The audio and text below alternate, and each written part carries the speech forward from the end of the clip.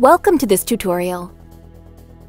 How to use Chat GPT to summarize an article. Chat GPT is a powerful AI language model that can be incredibly useful for those who need to quickly and accurately summarize lengthy articles.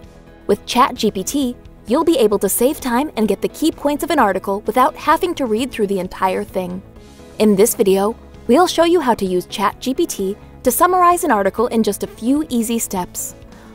Open your web browser, type chat.openai.com/auth/login and press the Enter key on your keyboard. If you already have an account on OpenAI, then click on the email box and enter your registered email ID. Click on the Continue button. Enter your password and click on the Continue button.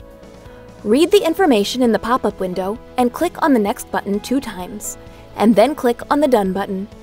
Let's open an article page. For demo purposes, I am opening this article on space.com in a new tab. Start selecting the text of an article. Right-click on it, and then click on the Copy option.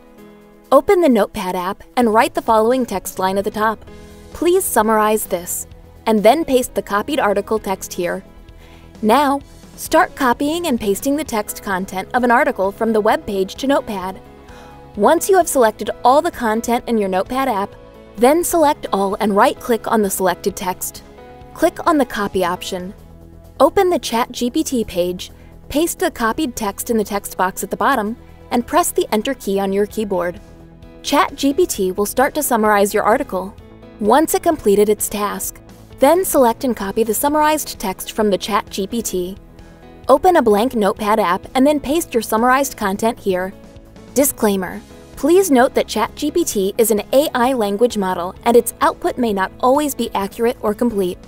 It's always a good idea to double-check important information and facts before making decisions or sharing with others. See, that wasn't hard at all. Thanks for watching. Please subscribe to our channel.